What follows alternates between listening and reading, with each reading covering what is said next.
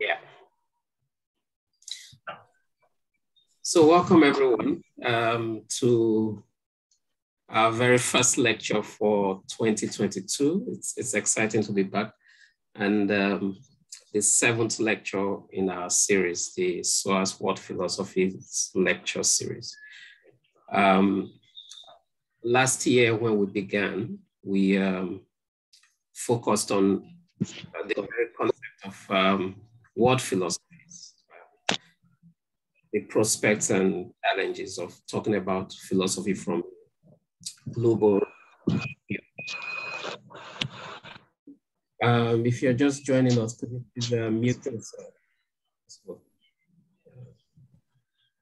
From a global human perspective rather than from a strictly Western perspective. And we've had quite some very interesting talks from Professor Peter King, Hamid Dabashi, Boaventura de Sousa Santos, Veli Mitova, Umpos Shivase, Peter Park.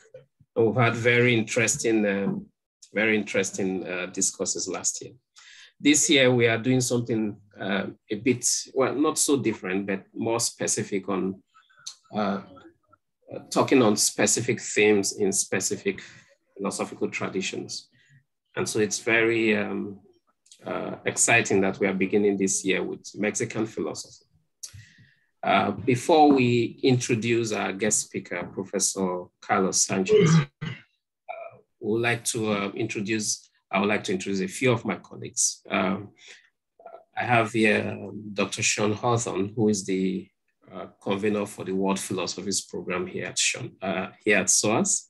Sean, could you say hello? Yeah, and hello everyone, and you're welcome. It's lovely to see you here. And I hope that you will join our mailing list because we do these seminars every month. And our great plan is to make sure that philosophy becomes decolonized. It begins to recognize that the rest of the world has intellectual traditions that are worth investigating and thinking with.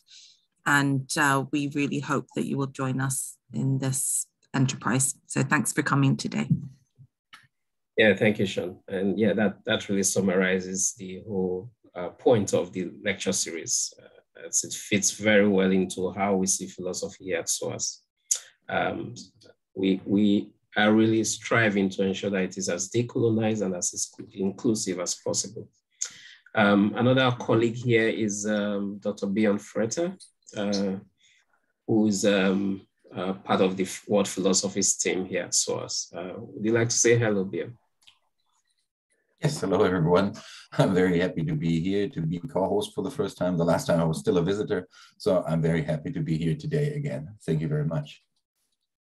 Thank you, Bjorn. So we have with us Professor Carlos Sánchez. So I'll say a few words just to introduce him. Carlos Sánchez is a professor of philosophy and director of the graduate program at Sánchez State University. Could you mute yourself, please? I think you just joined us. Okay, thank you. He is also chair of the American Philosophical Association Committee on Hispanics and Latin. He is also chair of the Inter-American Relations for the Society for the Advancement of American Philosophy, SAP, and executive editor of the Journal of Mexican Philosophy. He is also associate editor of the Journal of World Philosophies and founding member of the Society for Mexican American Philosophy. Professor Sánchez works primarily on the history of Mexican philosophy, the philosophy of violence, and the philosophy of immigration. He has published a number of articles and books on these issues, and some of his publications include the book by the State of University of New York Press, Contingency and Commitment, Mexican Existentialism and the Place of Philosophy.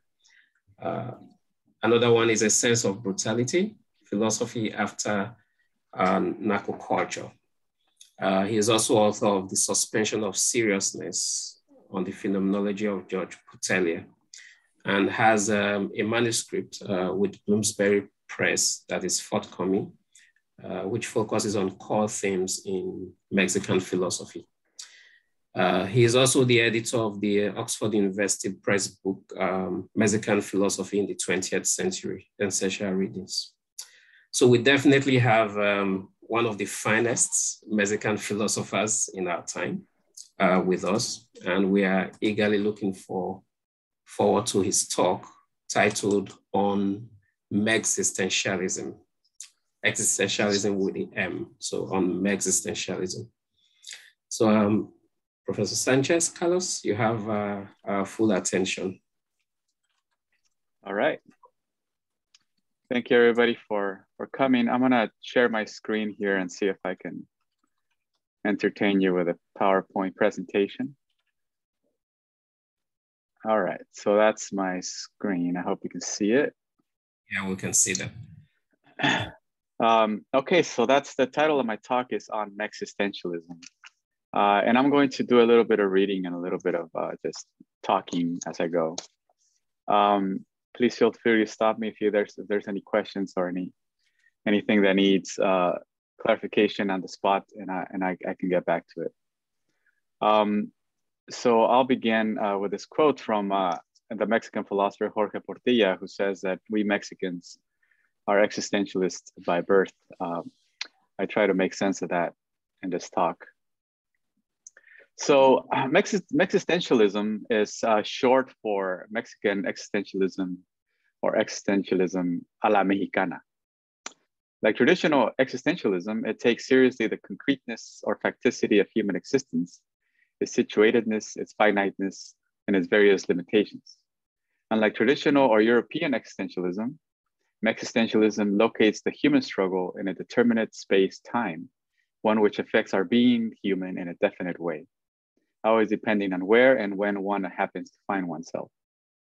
For Mexistentialism, the determinate space-time is Mexico, and in particularly post-colonial and post-revolutionary Mexico. This Mexico is a historical accident of Europe that for half a millennium has struggled to find itself or to find its identity. The Mexican subject, El Mexicano, reflects this accidentality and this struggle, contending with Nepantla and Zozobra as a way of life, Lo Mexicano. Mexistentialism thus takes seriously its Mexicanness as fundamental to the human struggle, a struggle which it recognizes only in its Mexican and not in its abstract or universal expressions.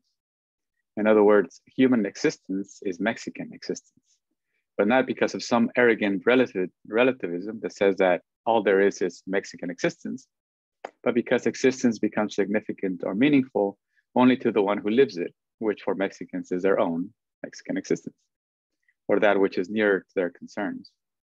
Elsewhere, I have referred to this Mexican version of existentialism as Mexistentialism with parentheses on the end, so as to highlight its otherness to European existential traditions.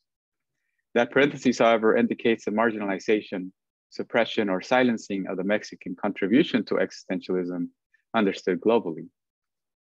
At this time, I remove the parentheses and signal the end of Mexican existentialism's parenthetical existence. Now, a little bit of background or history.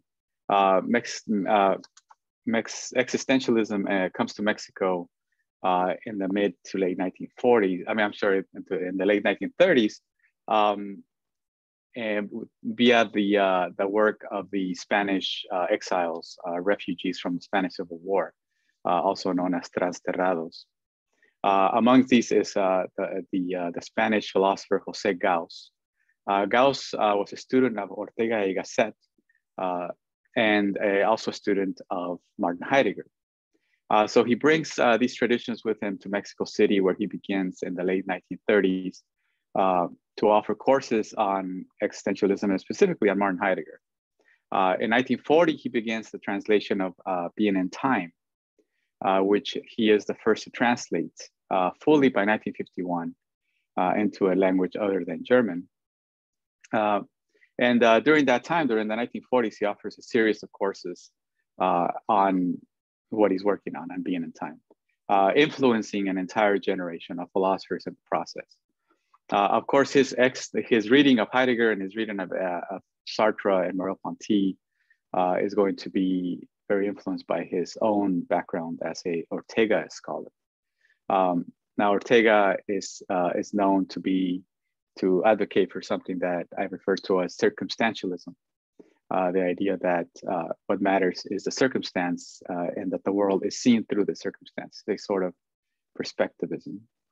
And so by the mid 1940s, existentialism is firmly rooted in Mexico, and young intellectuals are starting to grasp onto this and to try to look at Mexican reality through that lens, finding new ways to talk about their own experience in this way.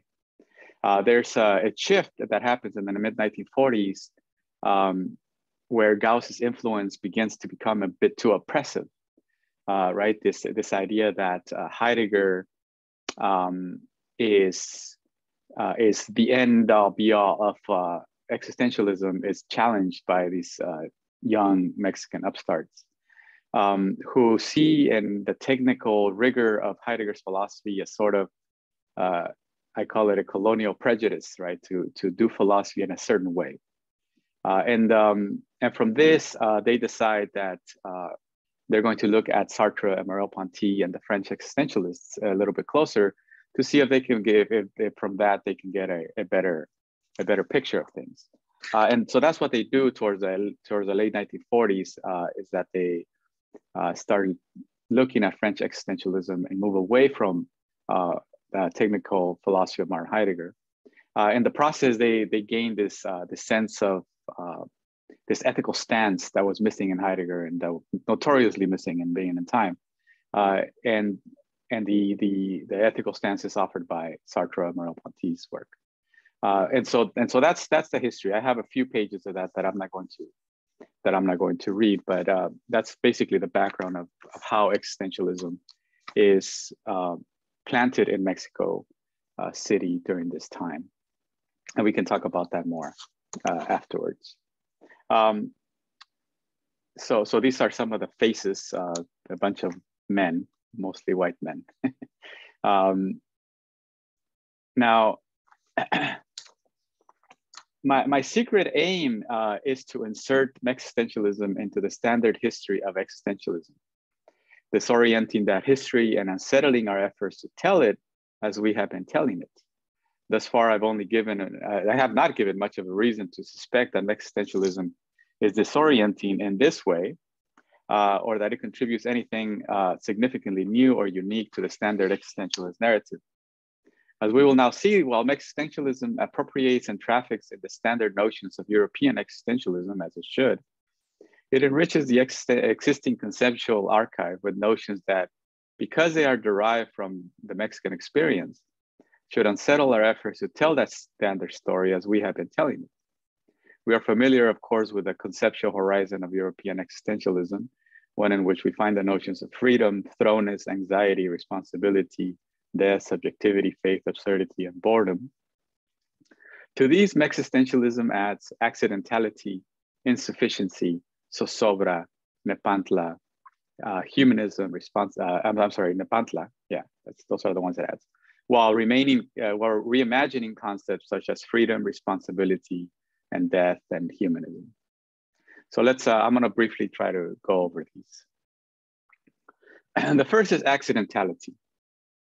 So accidentality refers to the being of S when S is understood as contingent, indeterminate, reliant, conditional, non-necessary, insufficient, unsubstantial, or dependent on P. History reveals Mexico as accidental to Europe, to the Spanish colonial project, its people as contingent byproducts of colonization, its culture as reliant on European culture, and the mestizo ways of life, Mexican being, as always already insufficient in relation to European and indigenous ways of life. In everyday life, Mexicans, either by corazonada or explicitly, know this and live with the knowledge of their accidental introduction into world history. However, a central decolonizing claim of Uranga's philosophy is Emilio Uranga's philosophy, is that being accidental is not a deficient mode of being, but rather that deficiency is the authentic or actual situation of being human. Uranga concludes, in fact, that to be human is to be always insufficient, always dependent, always unnecessary, always accidental. Uranga says that to be human is to be a minus of being. Moreover, and I have that quote here, the accident is fragility, he says, oscillation between being and nothingness. This means that its fit in being, its adhesion to being expressed in the modality of being in, is not protected by an inalienable right, but rather whatever may be the form of its inheritance. It is always revocable. The accident is constantly threatened by displacement. Attached to being, it can always be torn off from its there, exterminated. Whatever it holds on to, whatever handle it grabs onto can be removed. It was born to be in, and at the same time to not be in. The insecurity of being is manifested in the view that reality seems to be constantly slipping away, in the knowledge that everything is revocable and unhinged, and that the world itself is threatening and overwhelming. But more specifically, this lack of permanence points to a fragility and vulnerability that describes us all. This book by Emilio Uranga was written in 1952, and it summarizes this existentialist position of Mexican philosophy. The next concept is insufficiency, and I couldn't find an image for this other than like these cartoons, so I just left a bunch of text there. To be accidental is also to be insufficient. Insufficiency is a relational term pointing to how one exists in relation to both the idea of perfection or substance and to others who represent these. However, insufficiency is not inferiority. While inferiority has been attributed to Mexicans, specifically by the Mexican philosopher Samuel Ramos in 1934 in his Profile of Man and Culture in Mexico, it pretends to explain the psychology of those who feel less than others. That's inferiority. Uranga proposes against this view of inferiority that Ramos puts forth, that we talk instead of insufficiency, which refers less to an individual or cultural neurosis and more to an actual ontological relations before an idea, one represented by the image of the European colonizer for Mexicans, as well as to the ontological fact of being accidental. Uranga writes, insufficiency, ontologically speaking, characterizes what is accident in relation to substance. Every modality of being grounded on accident is partially grounded on an absence. These modes of being are situated in an inconsistent and fractured base, unquote. What this means is that as accident, the Mexican is insufficient to substance. To be insufficient to substance is to be always in a state of lack, of wanting. It is to exist as if one's very identity is grounded metaphysically, psychologically, and ontologically on an incompletion, an unfulfillment, an absence of substance. This is an original state revealed to the Mexican by historical fact. The trauma of conquest, the violence of colonialism, and the uncertainty and insecurity of independence have made insufficiency palpable. In this way, the being that constitutes Mexican being is a reduced being, a negative being, or a minus of being. Insufficient or negative, or quote, negatively conceived, the accident is a privation, an absence, a penury, a lack or defect of substance, an insufficient being, unquote.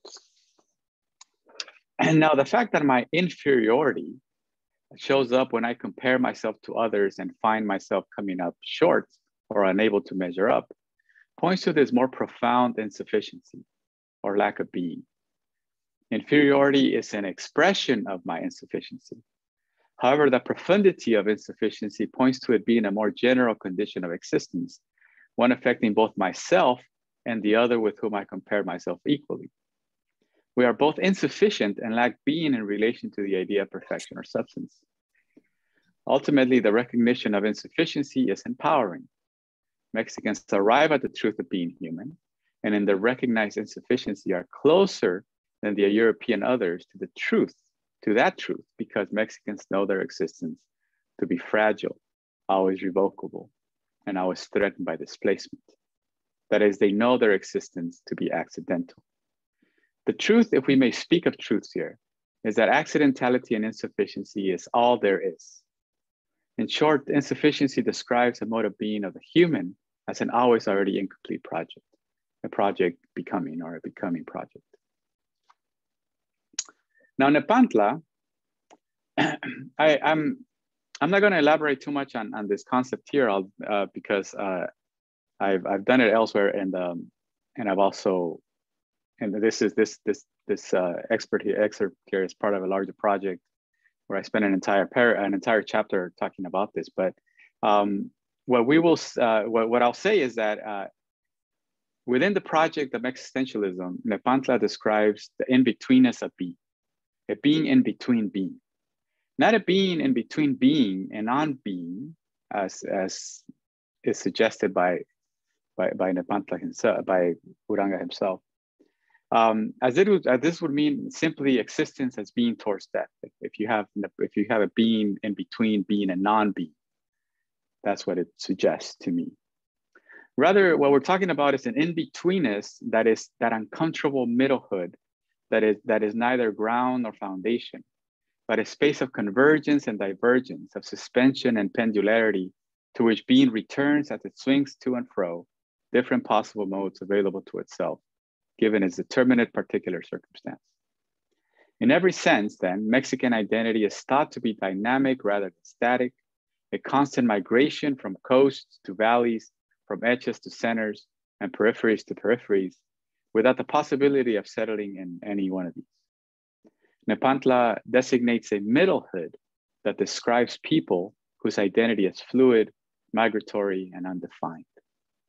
Given its complexity and its role in defining Mexican being, or the being of Mexican being, Uranga calls Nepantla the cardinal category of our ontology. So this is an important concept. Zozobra, which I try to disentangle from Nepantla, and I've been trying to do this for a while, and I don't know if I am succeeding, but I'm trying to tear these two terms apart and make them two different things. So you have Nepantla, which is this in-betweenness of being. And the idea is that as products of colonization, products of conquest, the Mexican mestizo, the hybrid identity of the Mexican, is always in between these two world conceptions of the European and the indigenous. And that nothing's going to settle this issue. They're always going to be in between. Now, Zozobra is a different concept to me. While Nepantla is a fundamental ontological category describing the nature of a Mexican existence in general as an in-betweenness, Zozobra, I call it an ontic or existential category describing the way in which the Mexican actually experiences that being in between. Zozobra is the affective manifestation or the feeling of being Nepantla. Zozobra names the anxiety of not knowing where one stands at any one time, the feeling of sinking and drowning that overtakes one in moments of desperation or in times of catastrophe, or the feeling of being pulled on all sides by conflicting demands. In Zozobra, one struggles to hold on to the meaning or to find one's way given the available possibilities of existence. Uranga imagines this as a mode of being that incessantly oscillates between two possibilities, between two affects, without knowing on which one of these to depend, on which of these to cling to for justification. That was his quote. I imagine it as a feeling of being quartered by uncertainties, as if by horses, and that's why I have this image up here. That's what I imagine Zozobra to be. It's being pulled on all sides, right, by conflicting demands. This is Zozobra, and Uranga thinks it manifests the Nepantla nature of Mexican identity, as I understand it. As such, Zozobra never gives us a, quote, fixed and solid ground, but presents the world underfoot as quicksand, on which nothing firm can stand. It's uncertainty. Luis Villoro, another Mexican existentialist philosopher, adds that Zozobra characterizes our being as accident, reflected in our constant pursuit of security, permanence, or substance. He writes, quote, the privileged sense of Zozobra reveals the accidentality of being itself and of the world. This one appears as insubstantial and fragile, we thus try to flee from our own insubstantiality by seeking substance. So it's a constant trying to fulfill something. Now, as to the concepts that we are familiar with, the first is freedom. Mexistentialism does not promote the notion of absolute freedom famously proposed in Sartre's Being and Nothing, as it does not seem to cohere with the picture of the world belonging to a post-Western, post-colonial national community like Mexico. Certainly, a history of colonial subjugation and imperial intervention instilled in Mexican consciousness an unambiguous desire for freedom. However, the desire for freedom is not absolute, but qualified and takes the form of a positive freedom to commit or not commit oneself or to be responsible for one's circumstances. Hence, in his confrontation with Sartre, Leopoldo Zea, another one of these famous, important Mexican existentialists, attends not to the absolute freedom of Sartre's early existentialism, but to Sartre's mature version in the Critique of Dialectical Reason, for instance. And he calls freedom situated and committed. Freedom is situated and committed. It will be irresponsible, according to Zea, to, quote, maintain the idea of freedom in a full and absolute sense when the whole of humanity is in crisis. What is needed, he says, echoing the later Sartre, is, quote, a responsible freedom, one aware of its limits, one always aware. Zea thus endorses a view of freedom where the restriction imposed takes the form of commitment or responsibility. In this way, freedom and responsibility are two sides of the same coin, or as Zea puts it, quote, where there is no responsibility, there is no freedom. Luis Villoro, his notion of freedom is articulated in more traditional phenomenological terms. He proposes that angst and vertigo, or being before the abyss into which I could fall at any moment, reveals me in my freedom, because at any moment I can throw myself into that abyss willingly. On Villoro's reading, absolute freedom is actually impossible, because in my being free, I find myself always already in a context of significance, one that, quote, reveals a tightly woven fabric of phenomena that imprisons me, unquote. The notion that there is a prison of phenomena in which I find myself refers to the fact that those things that stand around me, what Ortega y Gasset called a circumstance, mesmerize me. They hold me in my attention and thus limit or restrict my physical and psychical movements. This is an unavoidable imprisonment, since one is always in the world and thus cannot not be involved in and with things. This might be seen as a loss of freedom, but for Villoro, it is the only kind of freedom we have. True freedom is only possible in the encounter with the other. In appearing before me, the other reveals her freedom in her ability to escape my conceptualizations and in revealing her freedom. I find that her freedom is made possible through me, or because of me, or in spite of me. More importantly, I become aware at that moment that I am willing to lose my freedom in the dialectic with the other, as her, quote, her fate becomes mine, unquote. As with Zea, freedom for Villoro is subordinated to responsibility for another who escapes my grasp, yet whose fate is tied to mine, which brings me to responsibility. Zea summarizes a Mexistentialist view of freedom like this. He says, our freedom is expressed in the form in which we assume the inevitable commitment to our circumstance, unquote. This inevitable commitment is assumed because the fate of the other person, the circumstance, or even the absolute, is tied with mine. What happens to my circumstance happens to me, or vice versa. Ortega famously puts this in 1914 in his Meditations on Quixote. He says, if I do not save my circumstance, I do not save myself. I am thus responsibly committed to caring for that which is proximal to me and to my concerns. Zea elaborates on this, quote, for what situation must we be responsible? What commitments must our philosophy responsibly make? After all, if we are to be faithful to our philosophizing, we have to affirm that our situation is not that of Jean-Paul Sartre. Our situation is not that of the European bourgeoisie. Before making ourselves responsible for the world's commitments, We must be responsible for our own concrete situations. We must be conscious of our situation to make ourselves responsible for it, unquote. In this passage, we find the clue to the Mexistentialist difference. The M in Mexistentialism refers to the notion that our situation is not that of Jean-Paul Sartre. Our situation is Mexican. In fact, my situation, mine, Carlos Sánchez, my situation is not that of either Jean-Paul Sartre or Zé. My situation is wholly mine, and I must be conscious of it and take responsibility for it before I make my commitments to abstract entities like world or humanity. Of course, this does not mean that Mexistentialism advocates a type of narcissism that would prohibit caring for the world or for humanity. But that world and that humanity must be concrete and not abstract. And I may care for it after I care for those who I love, for my community, for my nation, etc. I teach a lot of business ethics courses, and ethics of care comes to mind here. As accidental and insufficient, I can only care so much. The task for Mexistentialism is ultimately to shepherd us to a recognition of our own responsibilities and commitments, which will be unique to us, as our circumstance, habitat, or world is unique to us. But this means facing accidentality, zozobra, and nepantla, and the burden of our particular histories.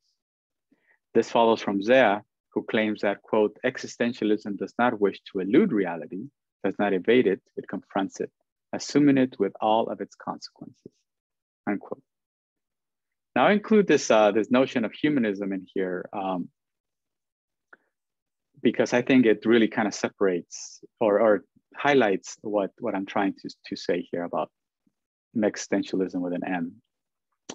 Accidentality, insufficiency, nepantla, and zozobra appear as defining characteristics of persons who live in Mexican existence, where Mexican is understood as a horizon of possible experience.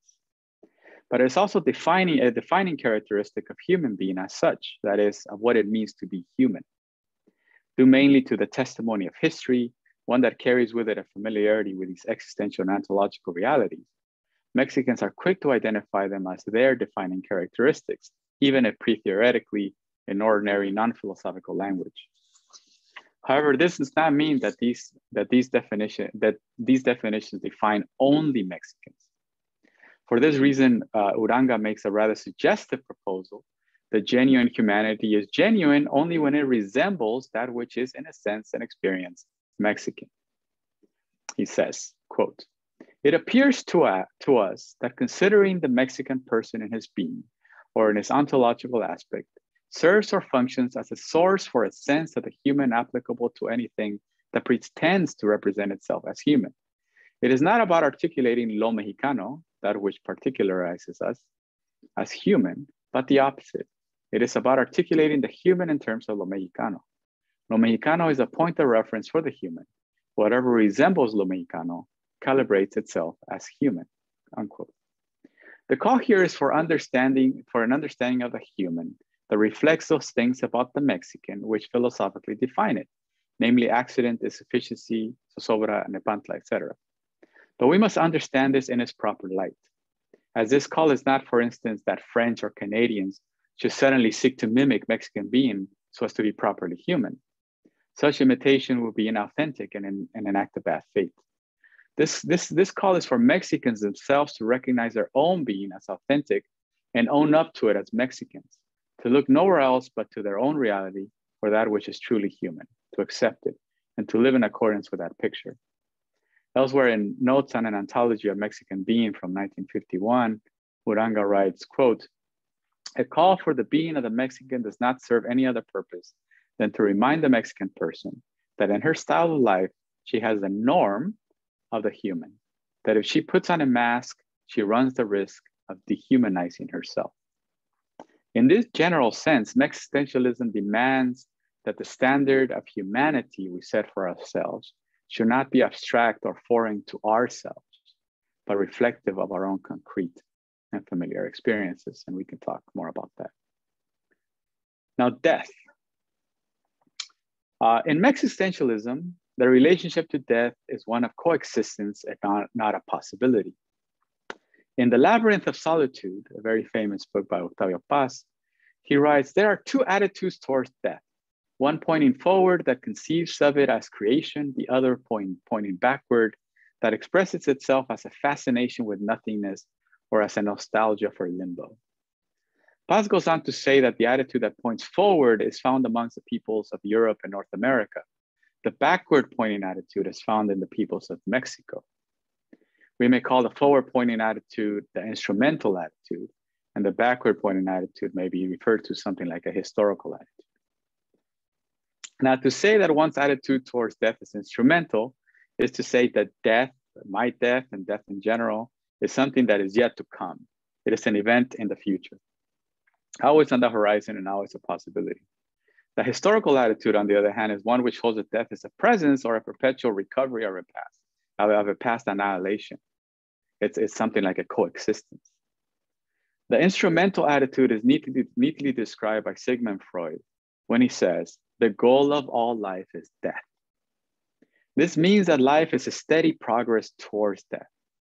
As a goal or a destination, death motivates life forward. Even Heidegger would say that we are beings towards death, right? Always towards that inevitable future. Life's movement onward toward death is echoed by the cultural anthropologist Ernest Becker in his famous book, The Denial of Death. He says, the idea of death, the fear of it, haunts the human animal like nothing else. It is a mainstream of human activity designed largely to avoid the fatality of death, to overcome it by denying in some way that it is the final destiny of man, unquote. This instrumental view of death is a Western or North American attitude. The second historical attitude is summarized by Uranga when he writes, quote, death is the only thing that the Mexican does not leave for tomorrow.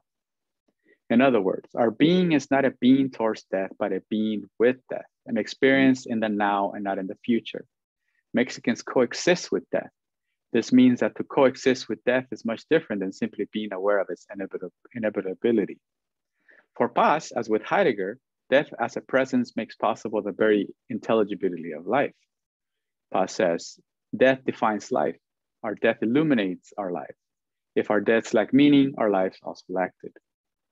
Uranga, on the other hand, does not think death to be meaning bestowing. He says this, death is not fear for the ends it brings, nor because it impedes some mission, which doesn't exist, nor is it fear for ripping away a self that also does not exist. This is opposed to the extreme case, the German, which is Heidegger's, in which death is imagined as conferring upon life both individuality and totality. For the Spaniard and for the North American, death takes away something. Well, for the German, it gives. But for the Mexican, it neither gives nor takes, because there's nothing to take and there's nothing to give, unquote. The omnipresence of death is ordinariness and ubiquitousness, means that it has no special significance. It is not romanticized in existentialism as it is in European existentialism. Death is just there in the circumstance as an unglamorous coexistence. And so I put this picture here by the famous Mexican artist, Jose Guadalupe Posada, which represents this kind of coexistence with death. Okay, now,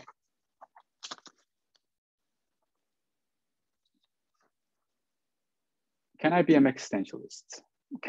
I'm sorry, I misspelled that. Can I be a Mexistentialism? No, you cannot be a Mexistentialism. It's supposed to say, can I be a Mexistentialist? Mexican philosophers approach existentialism not as a philosophical fad, a charge that some have leveled against post-war French existentialism, or even as a rigorous philosophical method, but as a possibility for a critical philosophical articulation of their own situated reality, implying also the possibility for a more responsible engagement with the history, culture, and the future of that reality. Existentialism, understood in this context, allows the articulation of a mode of existence belonging to historically marginal peoples, those who are accidental as a matter of ontological fact. Moreover, existentialism makes possible the confrontation with ontological aspects of the human being as these are given in Zozobra and Nepantla. modes of being that reveal indeterminateness and ungroundedness as structuring categories of human life. Here I have tried to offer a profile of what I call Mexistentialism. Not only does Mexistentialism mark the emergence of a philosophical program preoccupied by cultural and historical identity and authenticity, but insofar as it insists on the relevance of cultural or national identity and philosophy, it presents a challenge to Western philosophical hegemony. While European existentialism paints a picture of radical individuality as thrown absolutely free, mired in anxiety and projected towards an unknown to come, Mexistentialism conceives of a human person as always already engaged in circumstantial reality.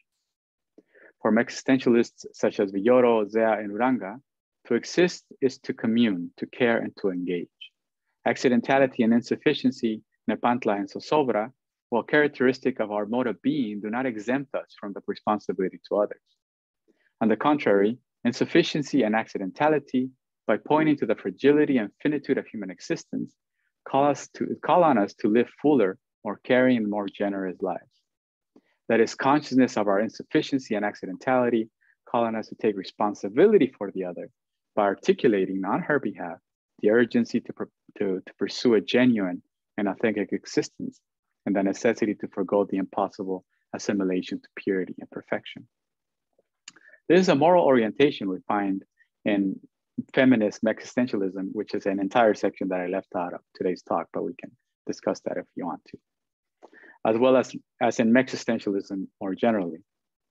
In other words, the move that follows a deep dive into our own being is a move outward. Villoro explains that one must, quote, get out of insular consciousness so as to arrive at community consciousness, because community is a form of life which is superior, and it consists only in a personal life praxis which is interpersonal and ethically motivated, unquote. But Mexistentialism is also more than Mexican or for Mexico. For example, it goes beyond itself, beyond its space-time limitations, and lends itself to today, as European existentialism did for the Mexican philosophers in the mid-20th century. We can talk then about how it affects us, the Latino population in the United States, for example. Like the Mexican experience, ours, like for instance, against that Latinx experience, is one involving marginalization, accidentality, zozobra, and nepantla, which makes a search for a critical philosophical articulation of our contemporary reality and urgent matter. We feel a kinship with Mexistentialism for many reasons, specifically us Latinos, one of which is historical, another geographical, and still another political. The significance of recognizing this kinship is existential itself, as it justifies itself. It justifies our philosophy, our voice, our confidence in joining and contributing to a conversation that surely concerns us as human beings. It is, in this sense, an alternative vision of the human condition, one that is not Eurocentric. But most importantly, it also lends us concepts that apply directly to us and which do not seem alien but familiar and known via historical familial relations, for example. With these concepts, we can begin an analysis of our own situated condition. We can reframe our identities as accidental, for instance, and from this refuse the hegemony of the Western intellectual tradition as we endeavor to forge our own. My hope is that we may come to talk about Mexistentialism alongside French and German existentialism, or even something that I've heard called American existentialism. Mexistentialism, like its French or German varieties, is rooted in the notion that human existence is a never-ending project, a precarious and uncertain becoming and overcoming. The existentialist urge in Mexico emerges from the suspicion that the Western philosophical inheritance is biased and even arrogant. That is the suspicion that philosophical universality and generality are historical constructs serving the interest of European colonial power.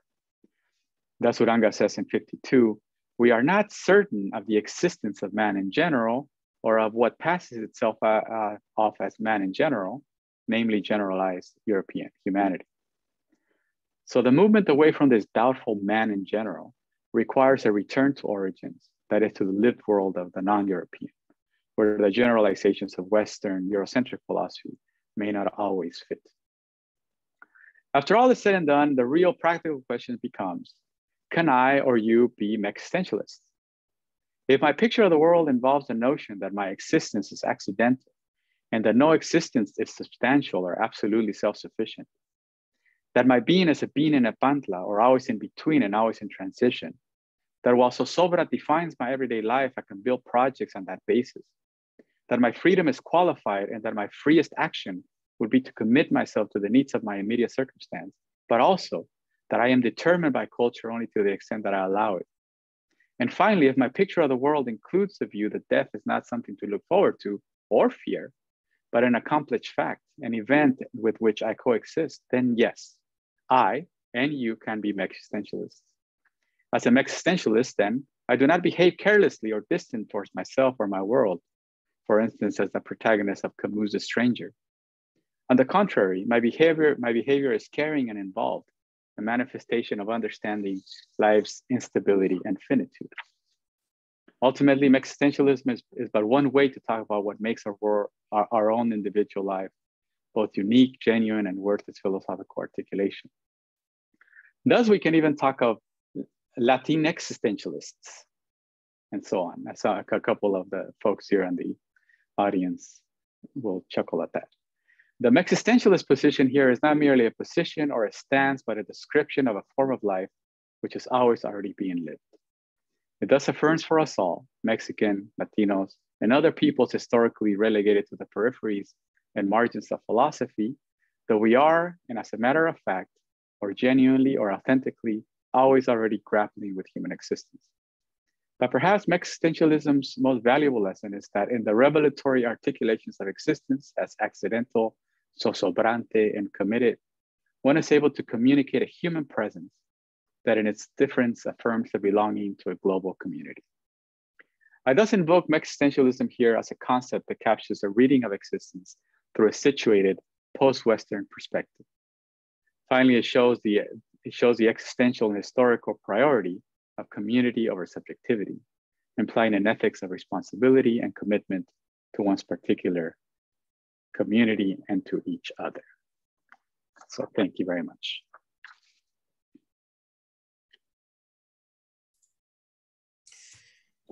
Excellent. Thank you, Carlos. That was really excellent and very, very interesting.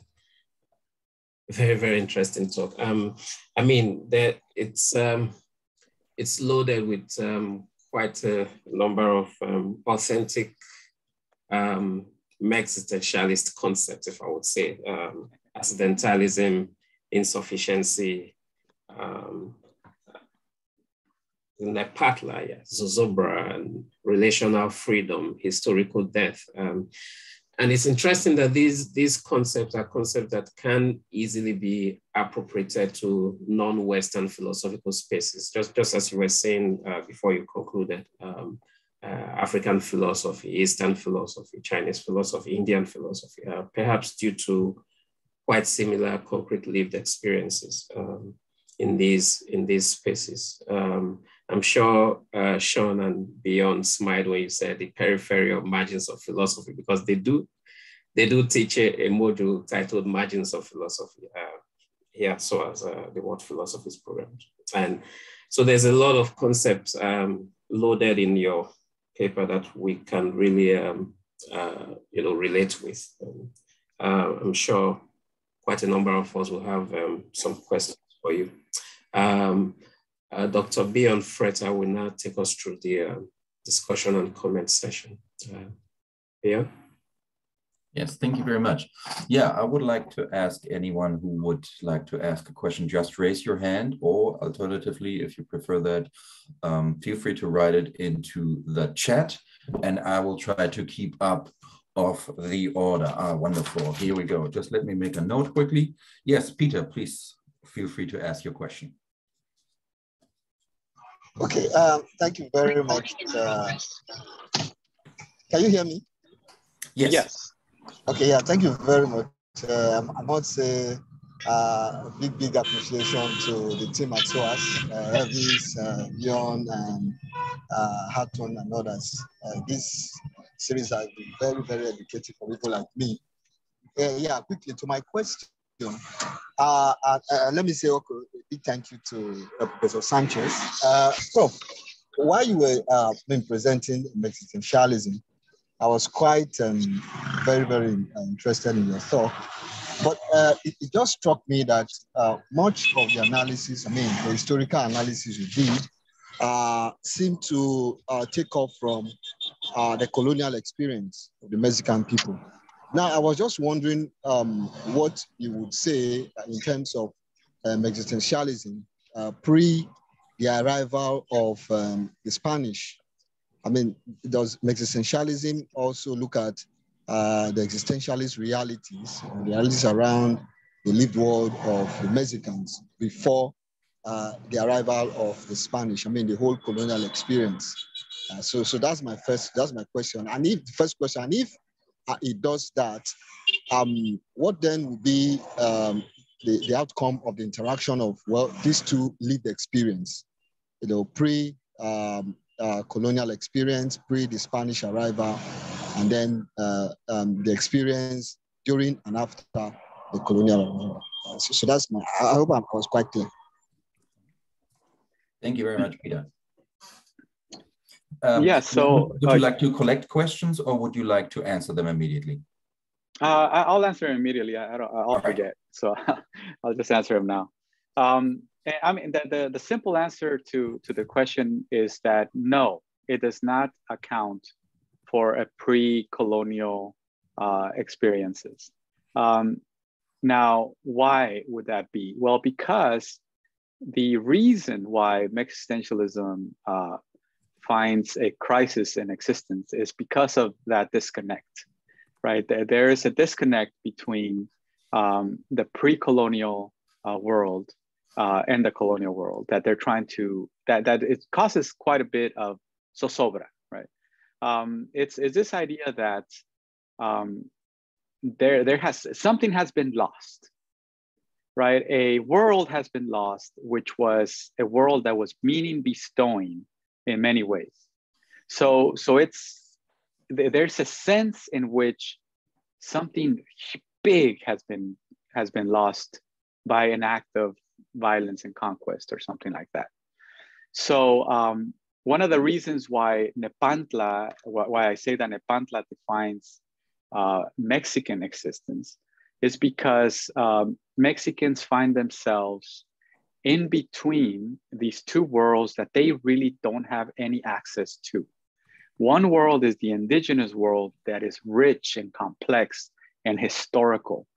And the other world is the world of the Europeans who have basically abandoned them in a way, right? Historically. Colonized through colonization and conquest and all of that, they have also been subject to their violence. So they find themselves in between these two pillars, these two monoliths of history. And that's where they sit. That's where they are in this Nepantla state, in this middle hood, right? And so the quick answer to that is no, it does not account for that history. Thank you very much. Manuel, please. Hi, Carlos. Thanks so much for the talk. So a handful of questions, and feel free to ignore as you like, or it's a choose your own adventure kind of question set. So one question about Uranga and the recommendation. So in this talk, it sounds like you were reading Uranga as offering a kind of, or Mexican existentialism more generally is offering a kind of normative picture, a recommendation of care, both for the self and about relations to other people. And I'm curious about where you think the story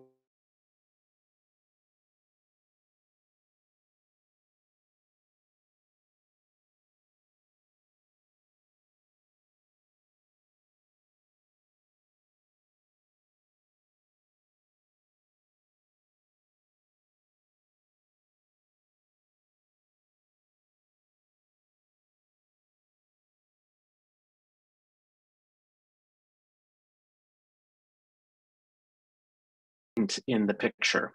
So, and again, this is in some sense, an old and familiar question, but one way of putting it is that it looks like the picture of Uranga's accidentality as being in contrast to an indigenous and European substantiality. It entails that indigenous peoples who are fully embedded in their world historical views and haven't been assimilated by the project of the kind of post-revolutionary Mexican national state look like they're not Mexican on this account.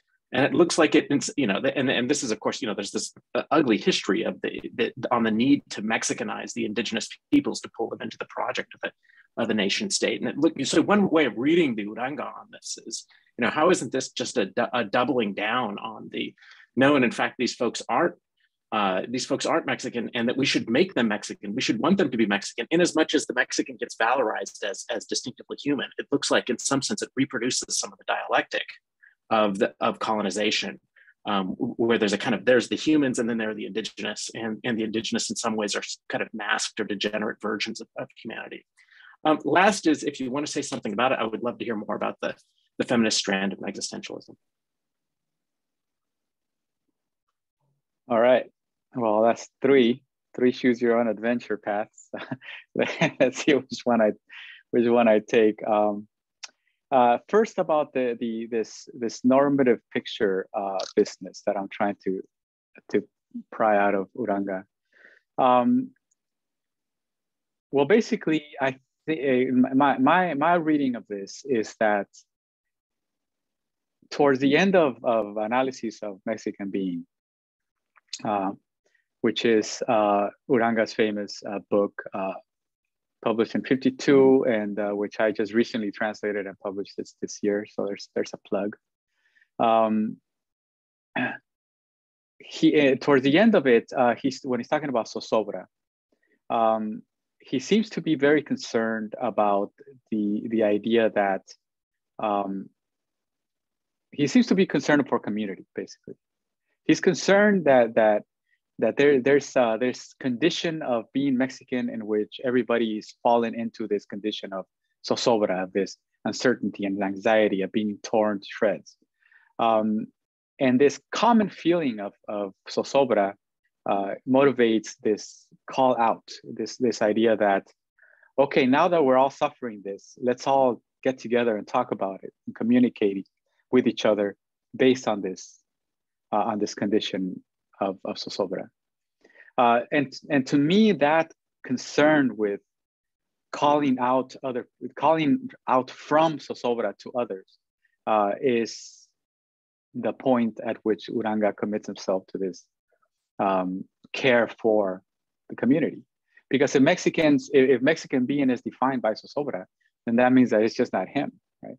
It's an entire community struggling with the same thing. And he wants us to speak from that struggle to each other and with each other. And that's where I get this idea that, okay, now let's read it back to the accidentality bit. What is he saying about the state of Mexican community?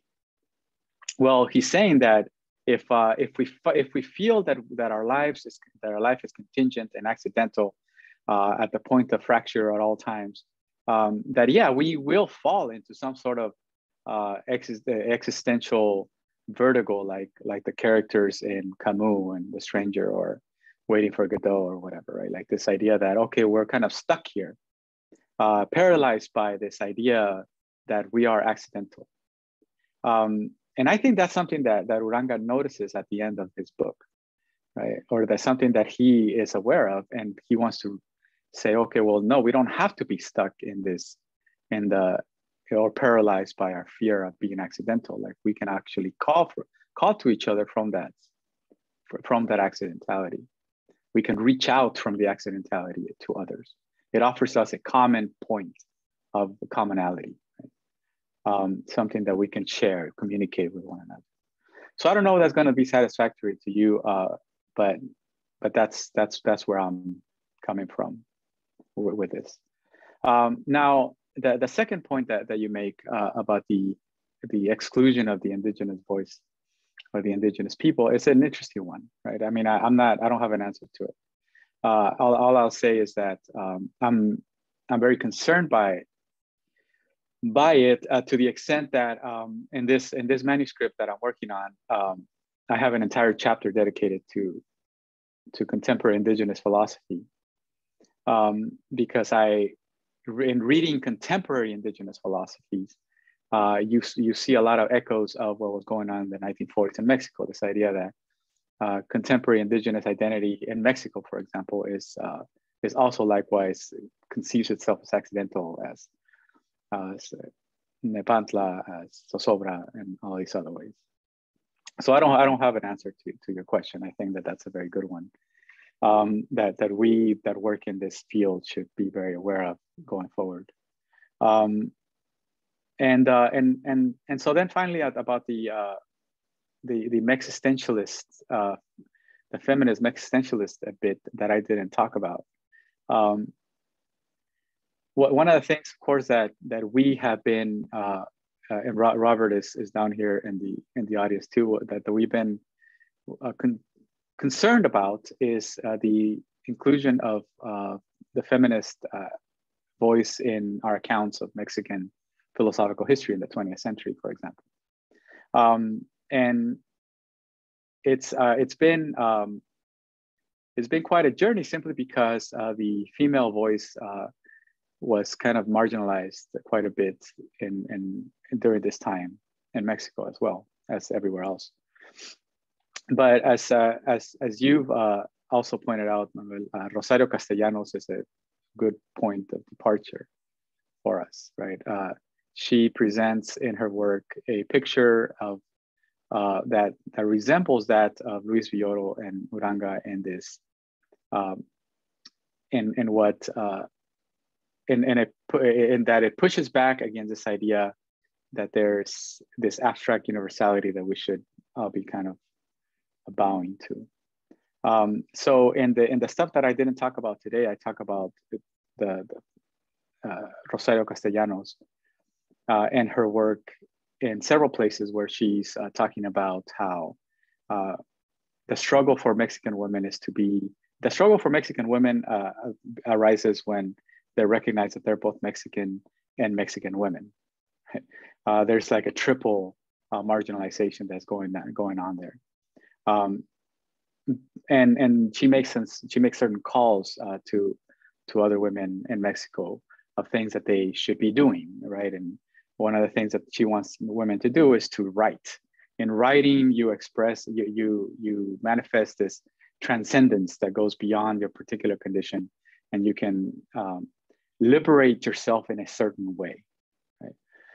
And so I try to, in that section, I try to connect her concerns and her prescriptions with the other things that I'm doing in the rest of the paper with Uranga and Villoro. And this might be a bit of revisionist history that I'm doing, but I think it's necessary to move the conversation forward, right? To say, okay, well, it's not just it wasn't just Mexican men that were kind of worried about these existential issues, but there was also worries by Mexican women that were equally, if not even more complicated, because of their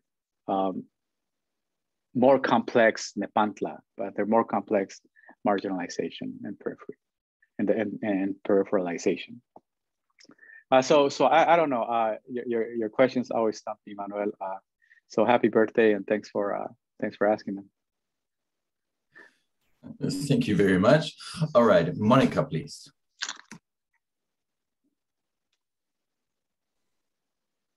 Thanks, Carlos. Very fascinating. I'd like to hear more about that substance, because I don't think I'm clear about the work it does in what you discussed. On one hand, I thought the emancipatory potential of existentialism was that it's coming up from substance metaphysics. So then I didn't understand that bit, that lack of, because it seems that the point is, if death is a part of being and you don't romanticize it at all, then I would think that, a pure kind of substance metaphysics, you move away from it at all. So there is no need to set up a relation to that anymore. So then all of a sudden I didn't understand why one needs to go back to it. Yeah. Well, the whole bit about substance, I think, is it's and I tried to kind of reduce it a little bit in the paper to make it sound as though it's a relational term, right? When Uranga is talking about insufficiency, I'm saying that he's talking about this relationship that one has.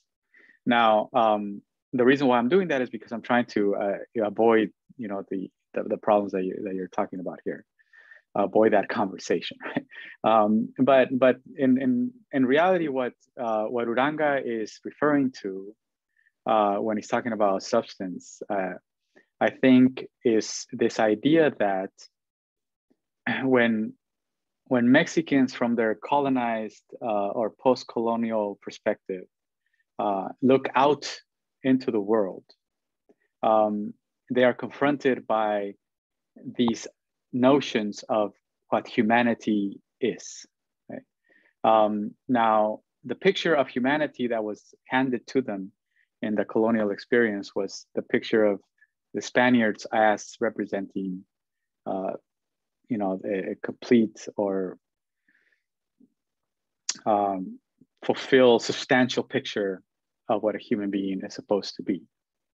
On the other hand, the romanticization of the pre-colonial indigenous past gives them also this idea that even within their history, there is a picture of the human which is complete and substantial. And the Mexican, as a hybrid of these two cultures, of these two pictures of substantial humanity, can't measure up to either. Right? And so in Uranga's narrative, I think what substance means is just this idea of perfection, this idea of completion, this idea that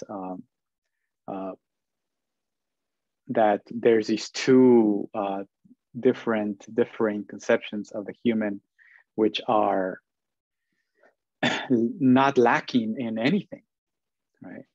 They have their history, they have their ways, they have their culture, and they have everything. Well, the Mexican is trying desperately to fit this middle ground, and so they're looking outward to these two opposing worldviews and they see them as substantial, as completed pictures. At least that's how I understand it. And so I think that the reason why I say that it's a relational, that insufficiency is a relational term is for that reason, that I think that it's just the reason why Uranga just brings up substance is not to get involved in this whole metaphysical story, but only to say this is how our relationship is to these two worlds, right? It's one of where we feel in this relationship, we feel insufficient. I don't know if that answers your question. I don't know if I'm answering any questions today, but. Yeah, just feel free to let me know if you feel that you need to follow up on the question asked. Thank you very much for that answer. Now, Sean, please. Thank you, Professor Sánchez, for an absolutely fascinating and rich talk, and so much to think about, think with, and it certainly supports us in the kinds of things we're trying to do here at SOAS. The one thing that struck me as you were talking, and I understand that what you're dealing with Uranga is a particular historical moment where existentialism is the kind of regnant philosophical discourse. But so many of the kind of concepts that Mexistentialism seems to come up with, insufficiency, Nepantla, etc., strike me as so much more and also use kind of lack of substance, this kind of intermediary identity, this kind of way of being in the world that is torn, seems to me to be so much more in conversation with, or at least perhaps could fruitfully be in conversation with, the more kind of post-structural take, which is so deeply critical of the existentialism of Sartre, etc., in France, as well as the kind of phenomenological stuff that comes out of Heidegger, and then also Merleau-Ponty. Why isn't that? Is that conversation happening? Is there a dialogue to be had with that, or is there kind of investment in the existentialist project that is particular to the Mexican case? Yeah, that's a good question. No, I don't think that there's any investment in keeping the narrative as it's as I've presented it here, right?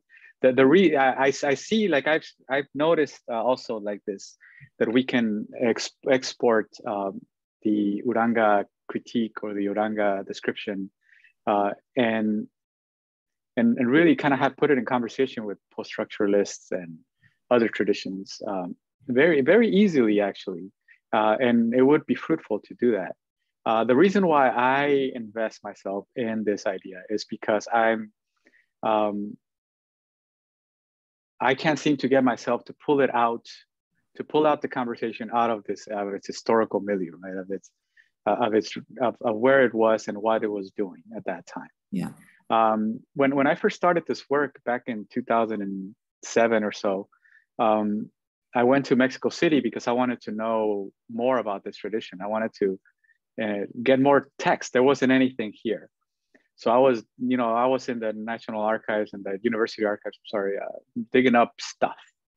And I found not articles at that time. I didn't find a lot of articles or books, but I stumbled upon this newspaper controversy that was happening in Mexico City from like 1948 to about 1951, where almost every Sunday, there was a debate between existentialists like Uranga and Zea and all these other guys about what existentialism was, about what it meant, about how to understand it, about what it didn't mean, about how much of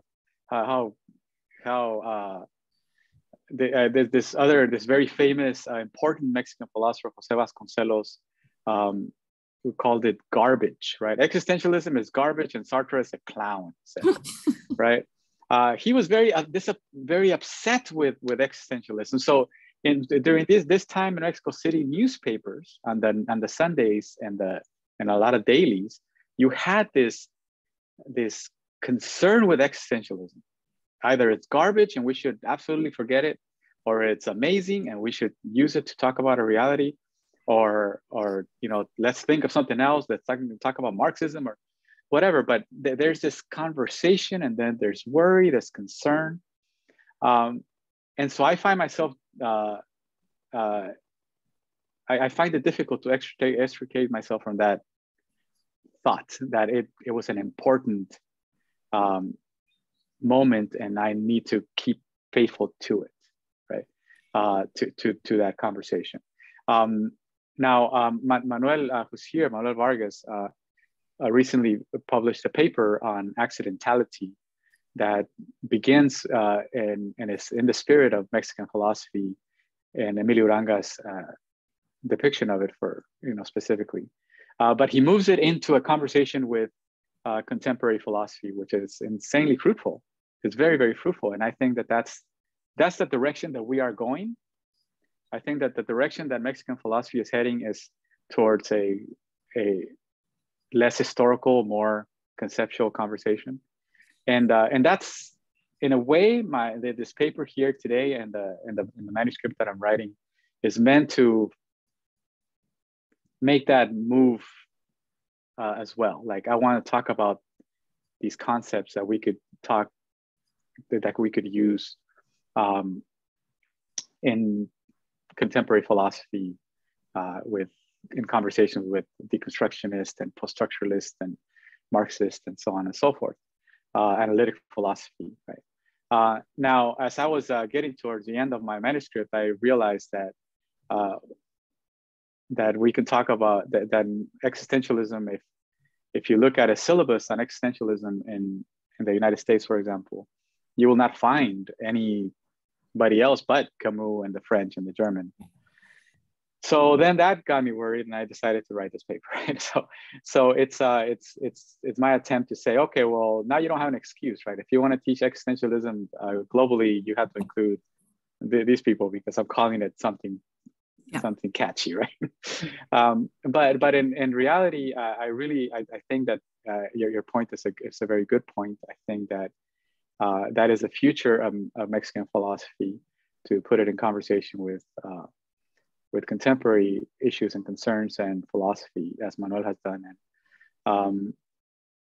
And for me, the only reason why I'm kind of stuck in talking about it in the way that I do is because I feel like it's important at least to record it for now. You know, may I just come back on that? I mean, I think you're completely right. I think philosophers are just generally not very good at doing the historical work, right? Of kind of plotting why ideas emerge in the time and the space that they do.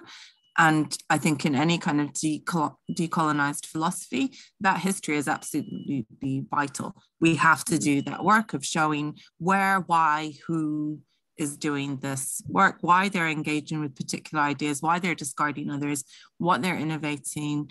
And you know, I kind of think that what you've laid out today in this kind of genealogy, for want of a better word, of kind of how these ideas emerge and what they're intended to map, is very important in sort of saying, we have something to say about all of this. We don't have to be in abeyance to, you know, deconstruction or post-structuralism or anything like that.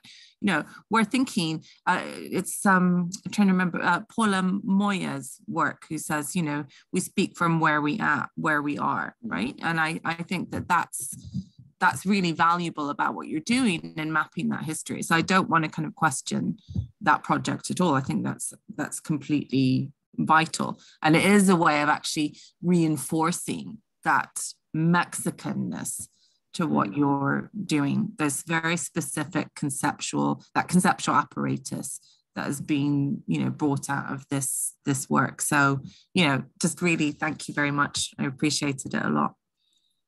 Thank you. Thank you. All right, Elvis. Yeah, thank you so much, Carlos. I just wanted to ask if I do understand these concepts quite well. Of course, it's something I'm really interested in exploring a bit more. Would I be right in saying that zozobra, sorry if I'm not pronouncing it right, that zozobra, it's quite similar. Of course, I'm not saying it's exactly the same, but quite similar to the Africana or Black philosophical concept of double consciousness of Du Bois, where we find ourselves in this fourness, where we are torn apart between two identities, two realities, and and while Nepatla, is the optimism of zozobra. So it's the in-between that gives us that potentiality, that possibility to go beyond this being torn apart and to realize that we can't actually become anything. So would I be right to summarize zozobra as the fullness and Nepatla as the possibility in terms of this in-betweenness? The second thing I would like to have a bit more clarification about is death as historical. Is this death as historical, which I find a very interesting concept? Can it be experienced collectively? So could it be collective death as historical? And I'm thinking about it this way, particularly because the concrete experiences, for example, in Mexico, in Mexican philosophy, was collective as well, not just individualistic. So yeah, I may just be babbling, but I hope you understand the questions I'm trying to ask. Yeah. No, yeah. Thank you. Yeah, I think that the way that you describe zozobra and Nepantla is fair.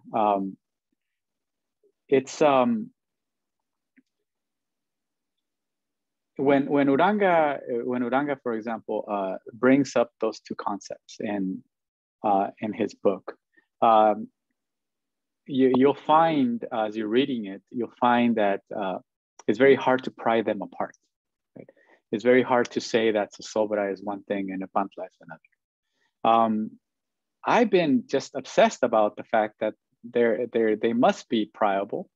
They are two different things.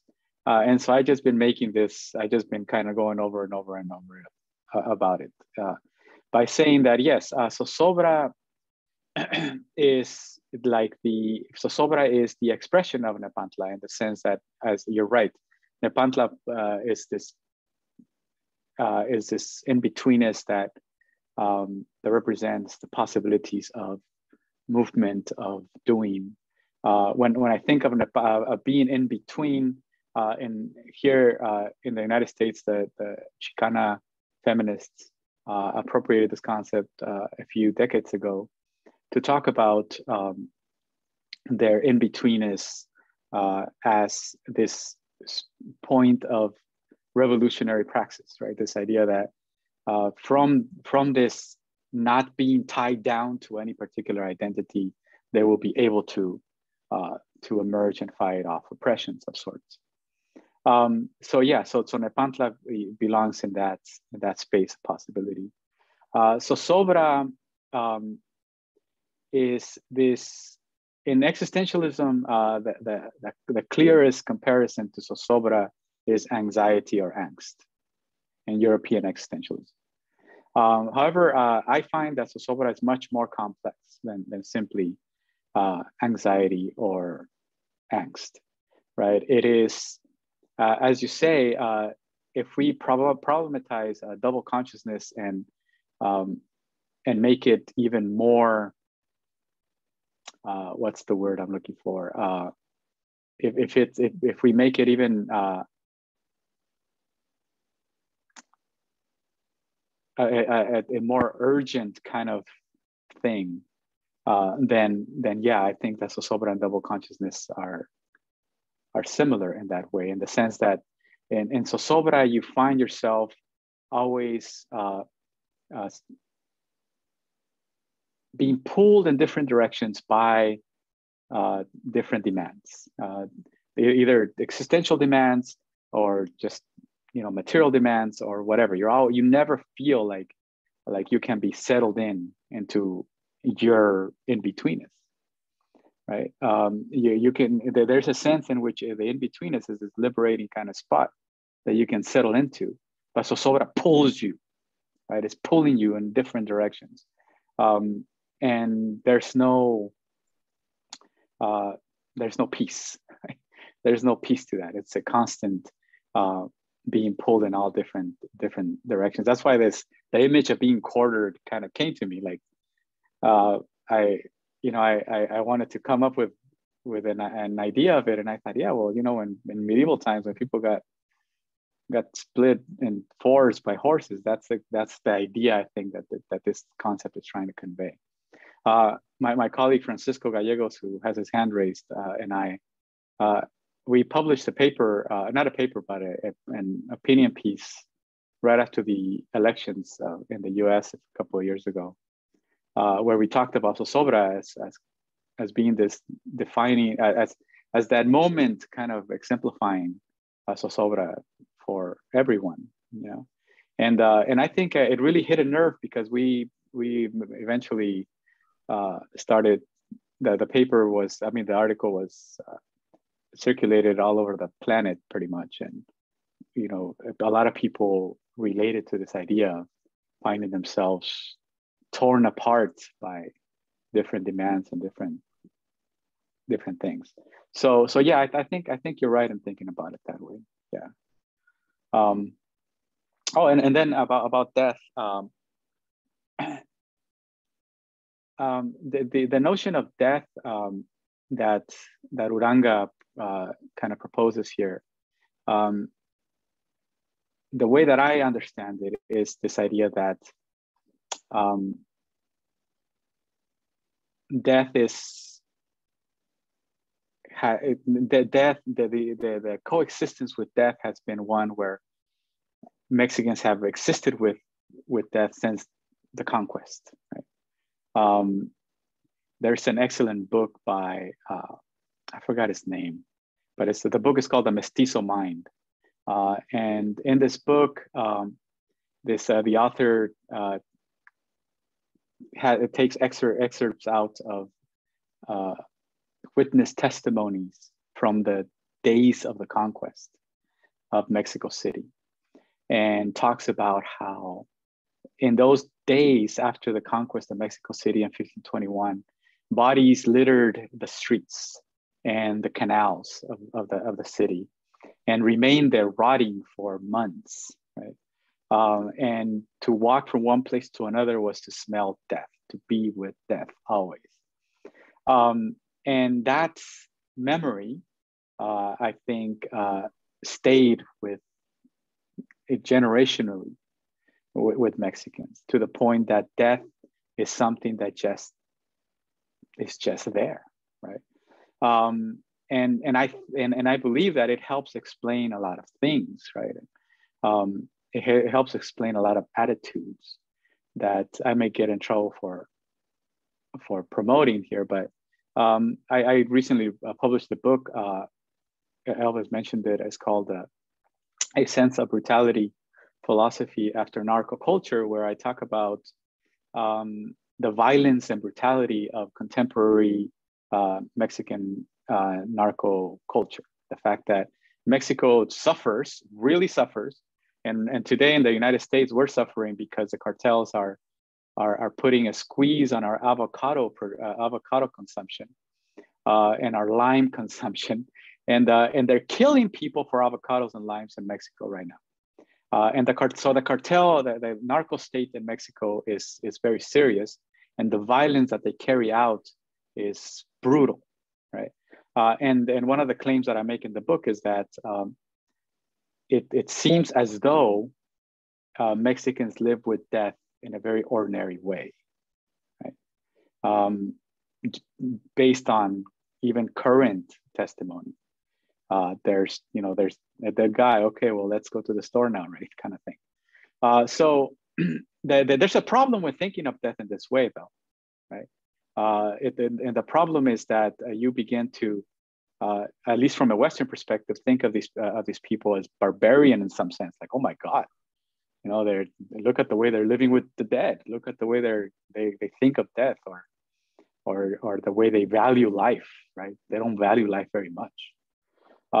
So there's things that we must talk about when we talk about death in this way. But I think that Uranga wanted to back in when he was writing, he wanted to talk about that relationship that Mexicans have always had with death. This idea of death as being an accepted fact, and not something that you look forward to, but something that you kind of live with, right?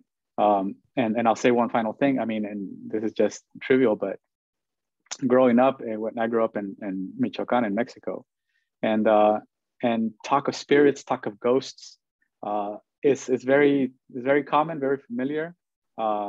Yeah, you are frightened by the possibility that if you walk out of your room, you're going to encounter this whole, this crew of ghosts and spirits hanging out in the front yard. But when people talk about it, you don't question their sanity, right?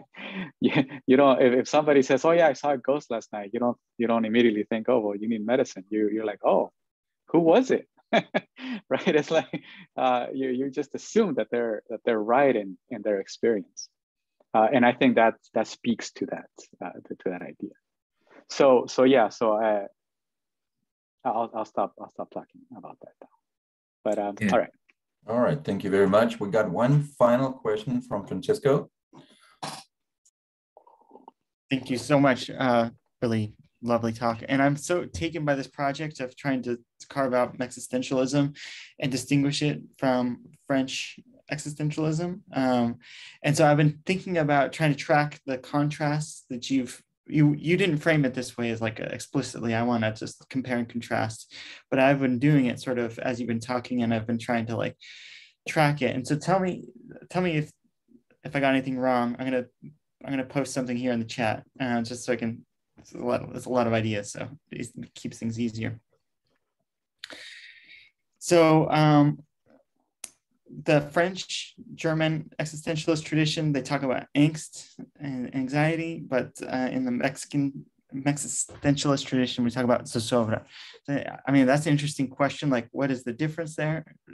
One thing you talked about is stuckness versus zozobra is a movement, is a kind of, you never can find your balance, is a teeter-tottering. Then you have death as a telos versus Mexican death as an everyday companion. I thought that was really nicely put. One thing you didn't really talk about, but I thought maybe you touched on, is like this idea from the French and German existentialist tradition is about individuating yourself from das Man, about conformism and just be an authentic individual, versus something about how in the Mexistentialist tradition, it's not so much about individualism, but about being authentic as Mexicans. It's about asserting a Mexican self-determination and a celebration of Mexican style as authentic, and something we're doing collectively. If the Mexistentialists seem to be doing a collective project, and that seems to be an important sort of collectivism ethos there. And then, you know, in terms of the idea that like the Europeans are substantial, but we Mexicans are accidental, that gets into trouble, like in the ways that Manuel pointed out. But it does seem like there's something to the idea that as ideals of responsibility, like that there are some people who think that what it is to be responsible, to take responsibility for your life, is to kind of get your shit together, to like decide what really matters, what's your priority, and don't be so dispersed. Don't be kind of like just kind of putting out fires, but kind of get yourself together as like a committed individual who kind of knows what matters and what doesn't, versus a kind of responsibility that's about sort of responding to the contingencies of life, knowing that might mean that you can't offer a substantial explanation for who you are and why you are the way you are, that it's okay that you're dispersed and conflicted and you don't make sense entirely. There's not a smooth narrative that you can reflectively endorse or rationally endorse. So that is responsibility. It's responding to contingent circumstances. I think that would be an interesting kind of way of teasing that out. And then one thing you didn't mention at all, which is a big theme in French and German existentialism, is absurdity, the idea that life is absurd, from Camus. And I was, you kind of, I mean, there's like obvious overlaps and similarities, but like one thing about this idea that life has no rational justification, anything can happen at any time, that comes out of Camus, is that kind of obscures some basic geopolitical analysis of like why some people's lives are so absurd as opposed to other people's. In other words, it obscures basic analysis of oppression of oppressed communities. Like some people's lives are more absurd than others because they don't have power, because they're not calling the shots, because they're constantly having to figure out a way of making their marginalized existence livable. And it seems like the Mexican existentialists are really trying to put a political analysis of geopolitical oppression and power relations at the center of all of these discussions in a way that the French and German existentialists just didn't at all. So I'm curious, what do you think about that? And any sort of thoughts or responses that come to you from those provocations? Well, thank you, Francisco, like always.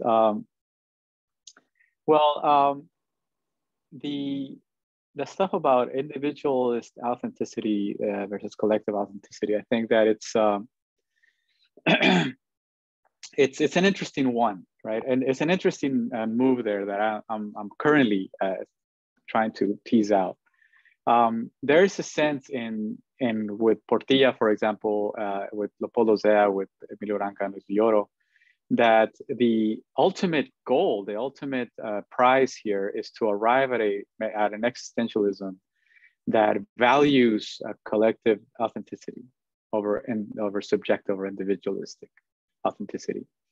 that true value comes from community. True value comes from commitment to that community.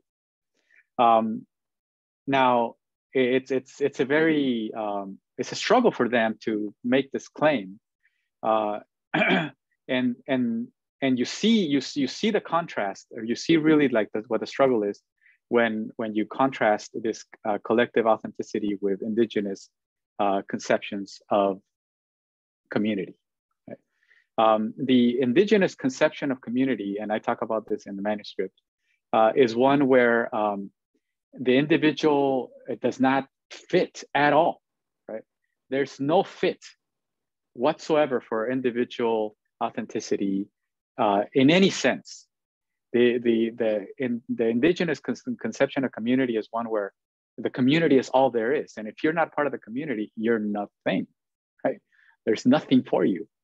Now, as I contrast the conceptions of community by, say, Jorge Portilla, and those indigenous conceptions, both of them are trying to arrive at this conception of collective authenticity that's different in a way, because within the Mexistentialist project,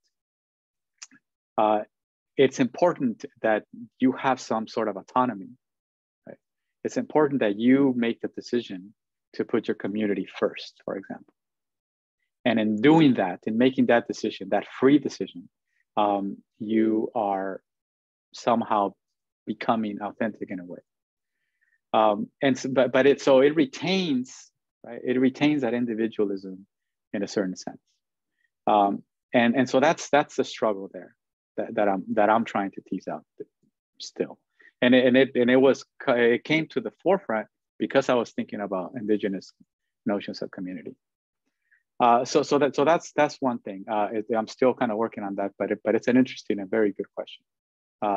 That could take up an entire class period, right? So just to plug the whole purpose of this project is, yeah, we want to talk about this in the classroom. So you can spend an entire class period talking about that. And then the last thing I'll mention is this notion of absurdity that you talk about. Now, Carlos Pereda, who you might know, Francisco, but Carlos Pereda is this Uruguayan Mexican philosopher in Mexico City, who has been a proponent of Mexican philosophy for many years. He's still around, and he's been a proponent by pushing back against us, right? Like he's like, well, what makes it Mexican? Why is there a Mexican in front of philosophy? What's the point, right? But he's been a very motivating factor for us because he pushes us to kind of move forward. But anyways, he's something of an analytic philosopher, and he has this concept he calls arrogant reason. And the concept of arrogant reason is this idea that is basically the idea that the West has imposed upon the colonies this idea of reason as being the end all be all of all things, right? And what Western concepts are supposed to give us a truth of things in a very straightforward way. He says that's arrogant. That's an arrogance. That's a colonial prejudice, a colonial vice. Now, one of the things that I'm doing is that I'm keeping in mind that idea of arrogant reason as I move along my readings of these philosophers, because I want to make sure that that I'm reading them correctly. I think Carlos Pereda is right. I think that one of the things that Mexican existentialists have done is combat the pretensions of arrogant reason by saying, well, we have our Mexican sort of reasoning going on here that explains death and community and freedom and being in between and being anxious. And you have yours, and ours is not arrogant because it is grounded firmly in our experience. Yours is arrogant because it's trying to explain our experience. Right? And so I like this idea that you're mentioning about absurdity, right? It's I don't think that Mexicans and I really haven't thought about this, Francisco. I never thought about the lack of the discussion of absurdity in Mexican existentialism. I really hadn't thought about that until right now. Noticed it even, that, okay, wait a minute, why are you talking about absurdity? Well, because they don't have to. At a certain point, the idea is that colonial reason is absurd reason. Right? And so we're not going to even talk about it. We're just going to say, like Uranga says, any conception of the human that sees it as substantial is arrogant. Right? And so I really like that. I think that I'm going to keep that in mind as I move forward. But you know, that's pretty much all I have for you. But you know, as always, we'll keep talking about things. All right, thank you very much for that extensive explanations on all these questions raised in the very last question. Yeah, thank you very much. I think I'm going to hand it over for Elvis to finalize our session today. Thank you very much. Yeah, thank you, Bjorn. And thank you so much, Carlos. I think we've had a very interesting lecture, as well as a discussion session today. Very interesting thoughts and concepts to keep in mind going forward. And we really look forward to your forthcoming book. Hopefully sometime soon we'll have it to add to our literature as we get familiarized with other philosophical traditions. So we'll be meeting again in April, the last Friday of April, April 29th. And I know that we'll be looking at Chinese philosophy, but I'm not sure which aspect of it, because that's another very broad and comprehensive tradition. But till then, thank you all for being with us today. We hope you have a fantastic weekend ahead after the week's work as usual. And we look forward to being in touch, Carlos, in the future. Do take care, everyone. And, let me just add, you know, please do join us in our monthly seminars. I think, you know, we need to build a critical mass to make sure that, you know, philosophy is no longer the purview of dead white middle-class men. And it would be just great if you could all join. But for now, I would just like to say, Viva Mexistentialism. Thank you so much. I want to thank everybody too for coming and for listening to ramble on. And that was great. Really, really great. Thank you so much. This will all be put up on YouTube as are all of our seminars. So if you join the mailing list, we can make sure you have links to all of the previous talks as well as this one. But thanks so much for coming. It was lovely to see you all here. And Elvis, thank you so much for organizing this fantastic talk, and Bjorn for helping curate the discussion. So have a lovely weekend, everyone. Bye. Bye-bye.